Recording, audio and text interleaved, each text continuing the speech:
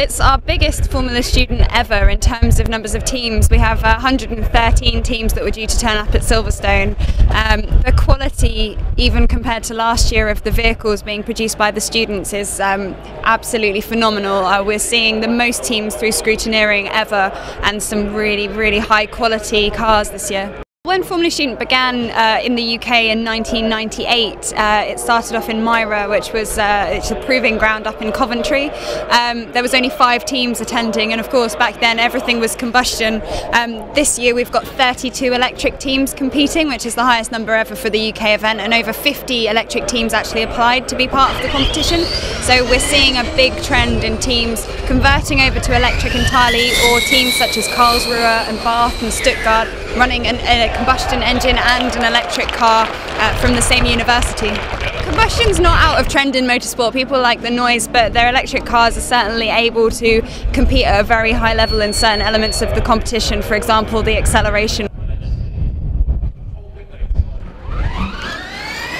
I think the big thing is that we have four-wheel drive. I believe all the top teams have either the motors inside the wheels or in a way that you can power all 4 wheels, which is very difficult for a combustion Formula Student car.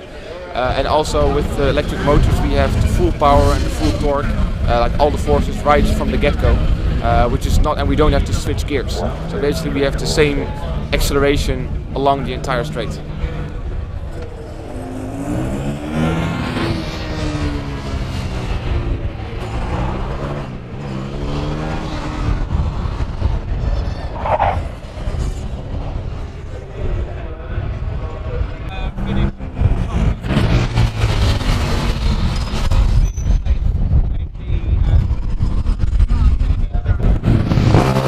We looked at both powertrain options right at the beginning of the design process, so we reviewed electric and combustion car, and the question we asked ourselves was what could we feasibly build as a team, and looking at who we had available to us, what our personnel were like, and with our objective of winning, it made sense to us to stick with combustion because we didn't have the experience, we didn't have the infrastructure. We started with the combustion car, we're running the KTM single cylinder, custom turbocharged, and we remapped to run on E85. So we get a decent amount of power from a lightweight engine, so we've got a very competitive car despite the fact it's combustion.